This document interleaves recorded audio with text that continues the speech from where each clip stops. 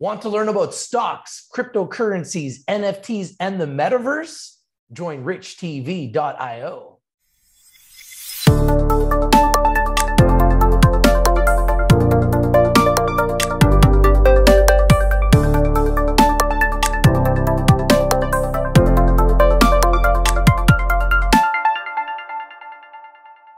Hi, how's everybody doing today? I'm your host, Rich, here on behalf of Rich TV Live with our very special guest, many-time guest, the CEO of VOX Royalty Corp, Kyle Floyd. How are you doing today, Kyle? Rich, fantastic. I won't say Happy New Year, but the year for VOX is off to a flying start, and it's good to be back with you. Yeah, great to have you back on the show. Love having you on the show. And gold is off to a great start here in 2023. Can you tell us a little bit about your most recent developments and any exploration updates that VOX Royalty has had? Yeah, absolutely. Well, first of all, we had a really big event for the company a couple of weeks ago. We were honored to ring the bell at the Nasdaq, and that was, a really fun event for us to reflect on what's been almost a 10-year journey for this company of producing shareholder value. And so a fantastic milestone for our business, something, I've been on the show with you talking about that we were going to achieve the Nasdaq listing. And I think that really portends well for further and future liquidity in our stock, which is important, and especially the notoriety that comes with a Nasdaq listing. So that was a really just a fantastic event for our team, our business, and our shareholders. In terms of some of the real juicy fundamentals that we have brewing, you mentioned higher commodity prices. We have exceptionally quality exposure to gold, to iron ore, copper is in the portfolio. We're seeing really broad-based support for commodities. And I think we present as one of the most unique opportunities for exposure in the right ways to those commodities. And so this upswelling in value in the commodity sector, especially around hard rock mining materials, is really significant for our company. So as you noted, commodities doing well, huge buoyancy that provides to our business and the value that we're creating. We had two development stage gold opportunities that have now moved into production and one that's moved into construction. So that would be our Bulong royalty is fast progressing and has appointed a mining contractor. Otto Bore has commenced mining that's operated by Northern Star. And then Mount Ida, this is a royalty we bought from a hearing aid company, has announced that they're in construction and expect to be in production this year in 2023. So our 7 producing asset count is expected to grow. And then one of our very significant assets is the Bowden Silver Project, which is the largest primary silver deposit that's developing in all of Australia. They've received some positive permitting guidance. So really kind of across all facets of our business within the portfolio, we're seeing just a very positive dynamic that's increasing the value of these particular assets. So really a lot of fantastic developments within the portfolio, what we call our organic growth, driving value for our shareholders.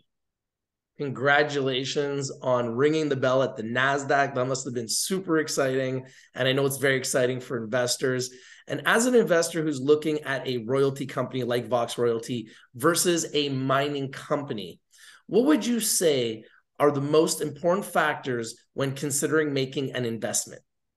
Well, first off, I'll say I like the dynamics for quality companies right now, either that are the miners or royalty companies like VOX.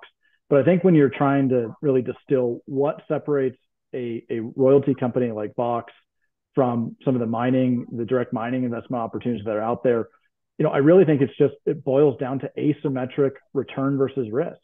We have a lot less risk. We have 7 producing assets. To get exposure to a company that has 7 producing assets in the mining sector would usually mean that you're investing in a multi-billion-dollar, $20 billion type market cap business. So you're getting large cap diversification with small cap torque within a much smaller company. We have 7 producing assets that are growing. Our revenue growth from 2021 to 2022 to what we expect to happen in 2023 is very significant. And then you also get the benefit of really costless upside in the fact that we had approximately 200,000 meters drilled on our royalty linked tenure last year, of which we paid nothing for. So you're getting a tremendous amount of upside, a tremendous amount of growth, and a lot of fundamental growth within that, growing revenues, growing cash flow, a dividend that's been announced and is also expected to grow over the medium and long term. And so I think it's just that asymmetric risk and return. We have a lot less risk, in our opinion, and we have a lot more return upside in front of us. And fundamentally, when you look at VOX, we're trading a significant discount to our peers. So I struggle to find an analogy or a comparable company that has these types of dynamics working in its favor for our investors. I agree 100%. And with 2023 just getting started, what are the top 3 things investors should keep an eye out for with Vox Royalty? Yeah, we touched on a few of them. Really, we've had tremendous revenue growth from 2021 to 2022 and what's expected in 2023. On per share basis, I believe that we've led the industry by a very wide margin in that respect. We have put a dividend in place. I've always said I expect that to be growing over the medium and long term. And then we have a widening discount in terms of our relative valuation versus our peers. I do not think the market is really reflecting in our valuation the type of fundamental growth that we've realized and what that ultimately means to the valuation of our business. And then if I was going to say, one more thing that I think investors should be looking at is we have approximately 100 million gold equivalent ounces covered under our royalty universe. And that's a tremendous amount of upside. And that 200,000 meters of drilling that happens is one, increasing that and de-risking that at the same time. So I believe that we packed just as much fundamental growth as any business out there with a lot of optionality. And it's just not being reflected, in my opinion, right now in our share price and in our market valuation. I agree with you. And Kyle, can you tell us again, for everyone watching today, how many companies in your portfolio and how many different jurisdictions do you guys cover? So we have 62 royalty assets in our portfolio. We operate in 8 separate countries.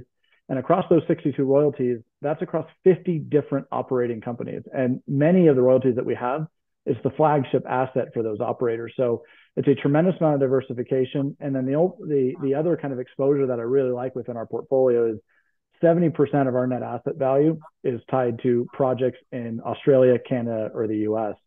So again, I just believe that we have this asymmetric return versus risk equation that's working well in the favor of our business and our shareholders.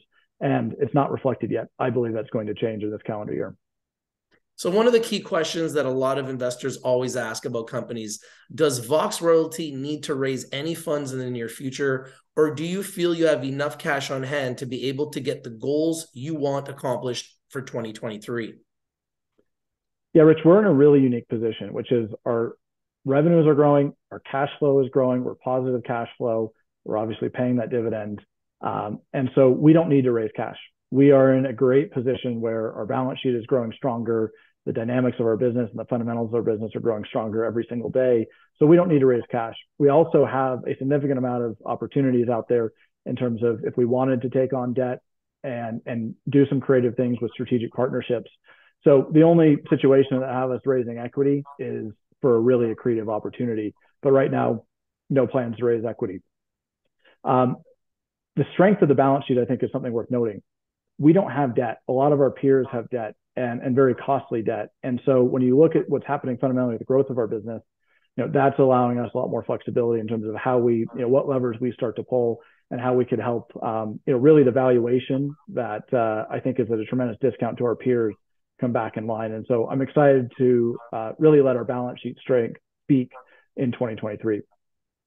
And Kyle, is there anything else that you would want shareholders to know about Vox Royalty Corp? It's our first interview of 2023. Anything that you can kind of let us know to expect, or anything else you want to let investors know to look forward to? Well, it's a really interesting market to start 2023, Rich. And I think Vox is it's the right place. It's the right time. Yes, it appears, by all leading indicators, that North America is heading into a recession. And I think Vox is uniquely positioned to realize growth, margin expansion, return of capital to shareholders, and a fundamentally discounted story. I believe we're trading under our intrinsic value. So for investors looking for how do I generate the right kind of exposure in this market climate, commodities are trading at fantastic levels. That's a huge positive dynamic to our underlying business and the fundamentals that we're producing. I expect that to continue for calendar year 2023 and likely beyond. And so if you're looking for a business that in this overall market dynamic is very, very strong, very well positioned, I would say really give Vox some very strong consideration. I think 2023 is the year that we really start to bridge the valuation gap between us and our peers. And ultimately, I believe, are worthy of a premium multiple in the sector, which would have us trading at a multiple of where we're trading. So I like where our business is. For new investors, everything we've touched on, asymmetric return versus the risk, growing fundamentals, growing revenue, growing cash flow. I expect also in the medium term, a growing dividend. I think there's just a tremendous amount to like about our business. and you overlay that with a backdrop that is making it difficult on some companies out there, VOX is very well positioned.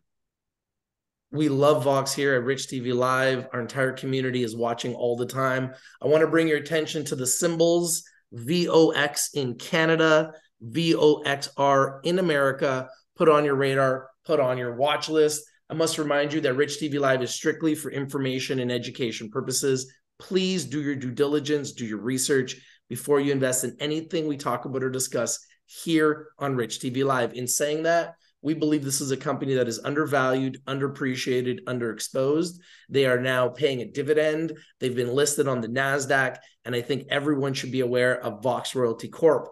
Thank you for joining us today, the CEO of VOX Royalty Corp, Kyle Floyd. And Kyle, we'd love to invite you back anytime you have big breaking news or anything you want to discuss here on Rich TV Live. It would be my privilege. I'm looking forward to it. Thanks, Rich. Keep up the great work. Kyle Floyd, the CEO of VOX Royalty Corp. And for those of you guys that are not winning, probably not watching, we bring in the winners, we bring in the news, CEO interviews, and we bring them to you first. Thank you for watching, everybody. Put VOX Royalty Corp on your radar and watch list. This is Rich from Rich TV Live with Kyle Floyd saying, have a great day. We'll see you soon.